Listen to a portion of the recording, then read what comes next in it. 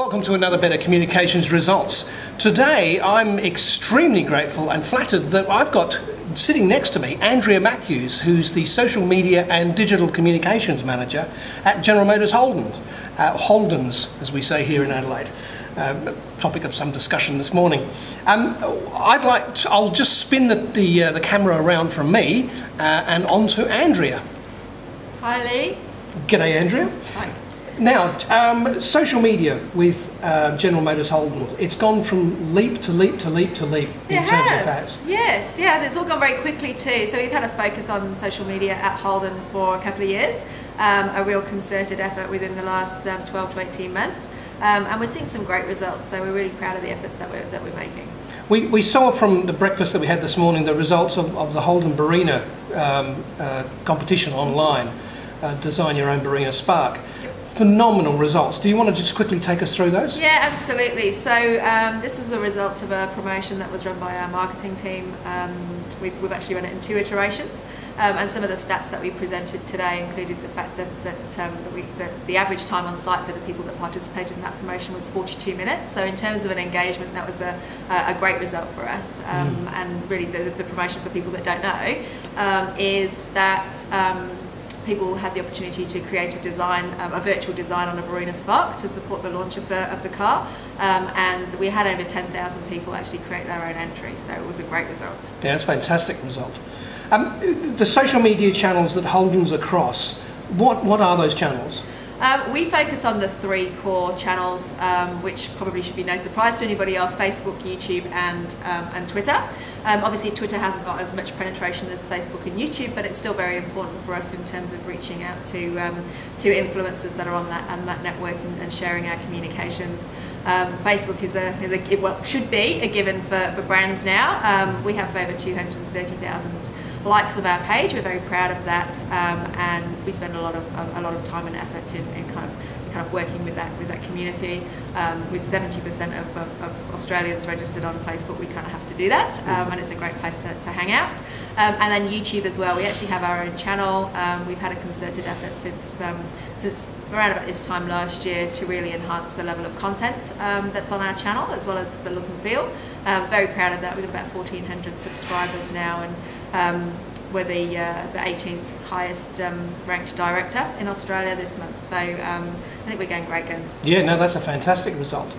Google Plus is of course the new player in town. Everyone has sort of done a land grab and gone over there. I watched Telstra this morning. They've got their own site just saying, you know, content coming. Yep.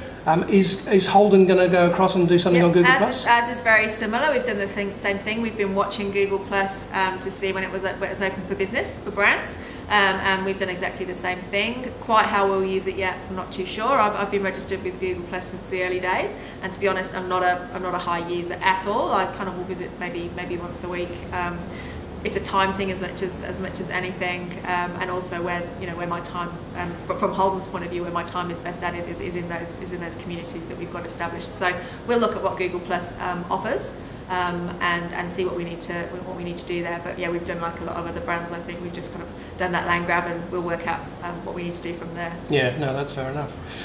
Are you seeing results of sales uptake from your social media efforts? It's very difficult to align what we do online with the direct sales result, but what we do see and what's very encouraging is that the people that participate in our community, so that the bits that I'm responsible for, are buying new cars. So we know that there's a lot of Series 2 Commodore buyers. We know that there are current Cruise buyers that are using our communities, and so whether that's a direct result of them being in those communities or part of the marketing mix, it's hard to tell. But being such a well-known brand, and with having such a lot of different marketing and communications things in play, social's one of those things. Can I align a sale to a comment that was made in Facebook? No, that's fair enough.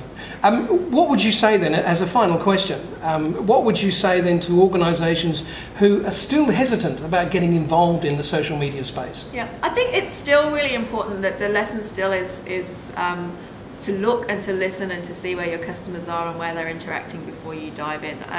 Facebook might not be appropriate for every brand. If you're marketing a widget, for instance, it's very, very difficult to get interest and likes and continue conversation. For Holden, as a brand that people know and love, it's a little bit of an easier proposition. So I would say look at where your customers are and provide value there.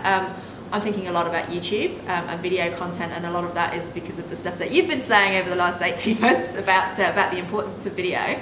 And that may well be that video might be a great strategy for a company that sells a widget, and Facebook just might not be appropriate. So I think the lesson still stands: look and listen to where your customers are, look at the kinds of conversations that are happening, and then tailor a program to meet that. But I still don't. You can't just dive in just because everybody else is there. It still needs a strategy behind it. Absolutely. Andrea, thanks so much for your time today, and it's been wonderful having you back in Adelaide. Oh, it's been great to be back. Yeah. Really good. You need to come back more often. Yes, definitely. Thank you. Thanks very much. Thank you.